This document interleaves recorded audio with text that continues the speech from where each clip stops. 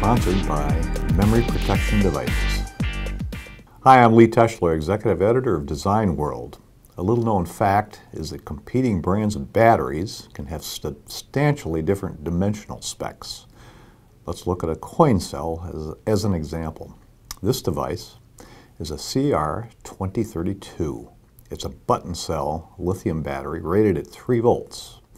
It's commonly used in computers as a CMOS backup battery in remote controls and watches and in several other kinds of small devices.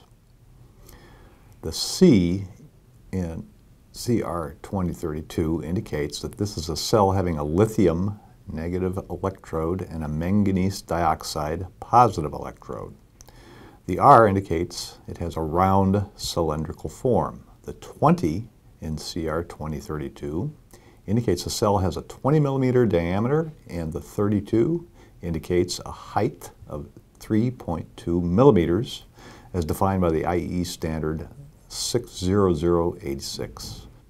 But according to ANSI and IEC standards, a CR2032 coin cell can vary in height by plus or minus 0.3 of a millimeter. That doesn't sound like much, but it amounts to almost 10% of its total height.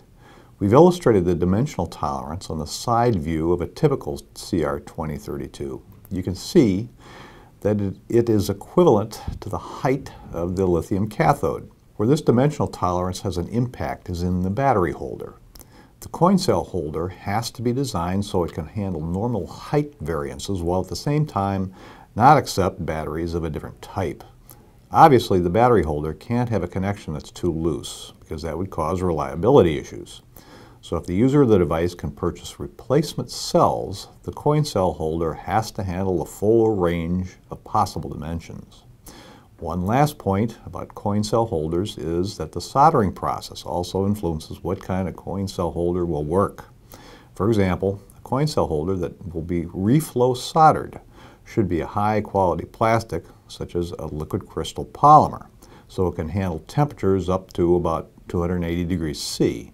By contrast, battery holders that are wave soldered can be made of something less rugged, something like PBT thermoplastic or nylon. These materials have a high dielectric strength and handle temperatures up to about 150 degrees C, maybe 200 degrees with fiberglass reinforcement. For more videos, go to powerelectronictips.com and designworldonline.com.